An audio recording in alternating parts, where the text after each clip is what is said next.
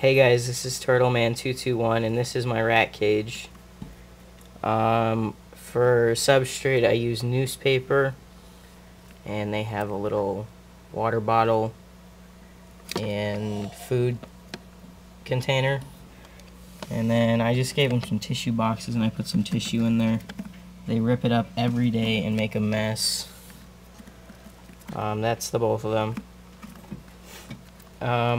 I didn't buy either one for a pet. They were feeders. This one was from my friend's snake, and this one was for another snake. They've gotten really big, and she does this like all day long if I open the cage. And hang on, let me put her back in the cage.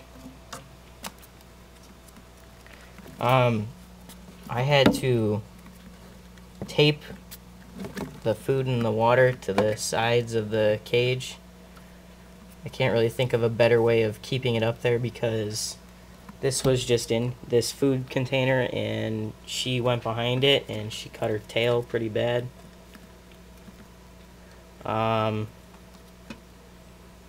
yeah, so that's why they're taped up there. If you guys have any better ways of keeping that up there, let me know. I guess that's about it, so thanks for watching, and tell me what you think.